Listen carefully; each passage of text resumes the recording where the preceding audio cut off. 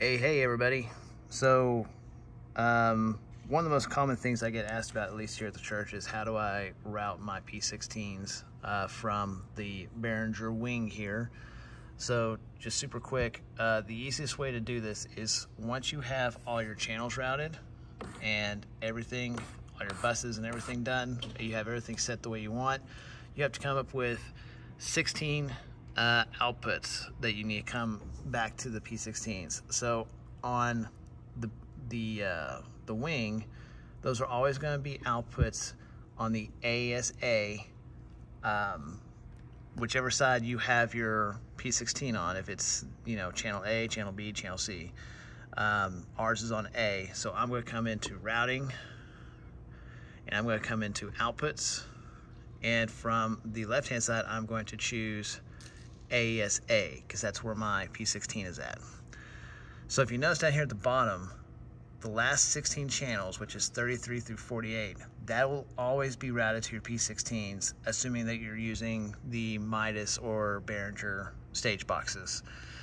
So 33 through 48 will be 1 through 16 on the P16. So 33 is 1, 34 is 2, 35 is 3, so on and so forth.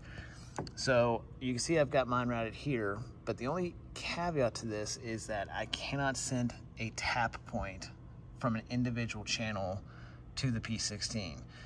What that means is that I can only send the raw signal from the channel to the P16. So you'll notice here I've actually got a lot of buses set up. So like I've got the drums bussed together, I've got all the vocals bussed together, because all of our vocals are using wireless in-ears that are plugged up to buses up here, so it's not connected to the P16. So we won't talk about that today.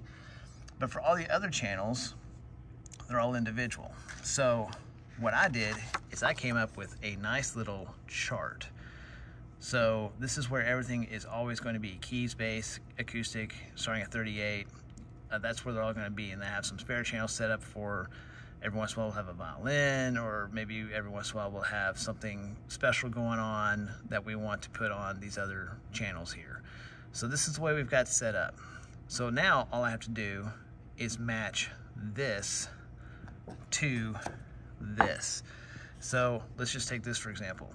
Today I have the acoustic guitar on 40, which is where it's always going to be on the P16, but I have it plugged up to A4 today. So if you look here, the acoustic guitar channel 40 should now be A4, but if you look at 40, it's actually set to B14. So I'm going to set this here for now. So all you do is you have to first unlock it. It's very important you unlock it, and then you hit channel 40, which is going to be the acoustic guitar, and you need to go over to your sources. It's going to come in on A4 today, so A4. So now it's set to A4. But also I've switched the electric guitar is 41, but today it's coming in on B14. So now I have to come over here to 41, hit 41, and switch it to B14. So that is how you do routing for the P16s.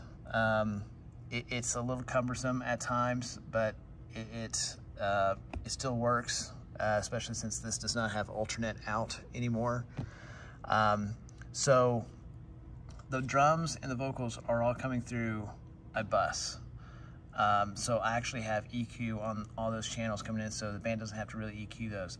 The MDs are also all bused to one channel, including my talkback mic from front of house.